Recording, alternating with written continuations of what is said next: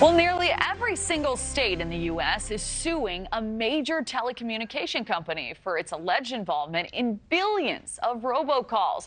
So will these calls ease up? Our Kelsey Kernstein picks up the story from here. Hey, Kelsey. You know, Kelly, I think I speak for everyone. There is nothing that's going to make me more in a bad mood than getting a robocall. So here's the thing. 48 states right now, they're behind the complaint. There's no more playing around. They want a jury trial against Avid Telecom. For most Americans, ignoring robocalls have become a part of their daily routine. RoboKiller is a popular app many consumers started using in order to block some spam calls from coming in. Our estimates are there are around 80 billion robocalls a year to U.S. consumers. According to the Federal Trade Commission, phone scams on average last year swindled a median per-person loss of $1,400. The FCC over the past 5+ years has taken a significant interest in stopping the spam call problem, or attempting to stop the spam call problem. There are a couple of things happening right now that could help eliminate unwanted robocalls. One being a task force formed last year, made up of 51 attorneys general and the District of Columbia, all set out to investigate and take down those responsible for routing robocalls. From that came the lawsuit filed against Avid Telecom this week. The lawsuit accuses the company of making more than 7.5 billion robocalls.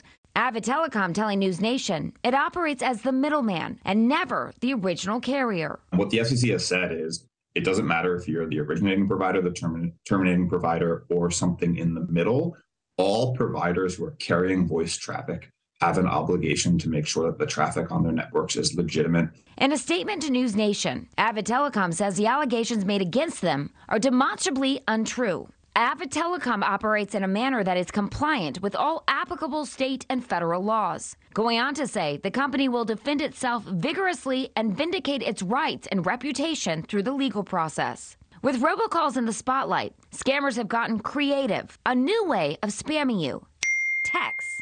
So who should you look out for? Well, for starters, read the privacy policies. Most frequently, you are giving your information to what you at least think or believe is a legitimate provider, oftentimes is a legitimate provider, but per their privacy policy or terms of service, they are actually allowed to resell that data. It is upsetting because we can confirm from Patrick that no one is safe from robocalls.